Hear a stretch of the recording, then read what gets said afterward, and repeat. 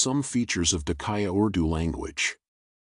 I am Nazir Uddin, a Bangladeshi-originated Dhakaiya Urdu-speaking Canadian citizen. Hospital safety expert by profession. Our mother tongue Urdu is on the way to extinction day by day. So we have some dedicated people working on the development and preservation of this language.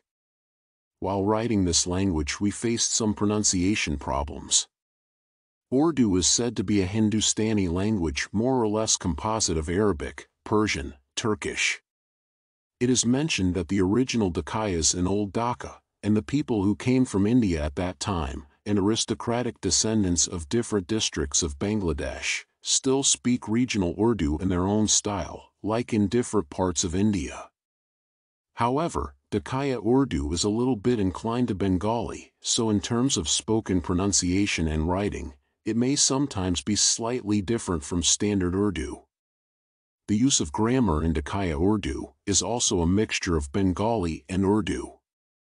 Due to various reasons, the Urdu and Dhakaiya Urdu language both are disappearing in Dhaka.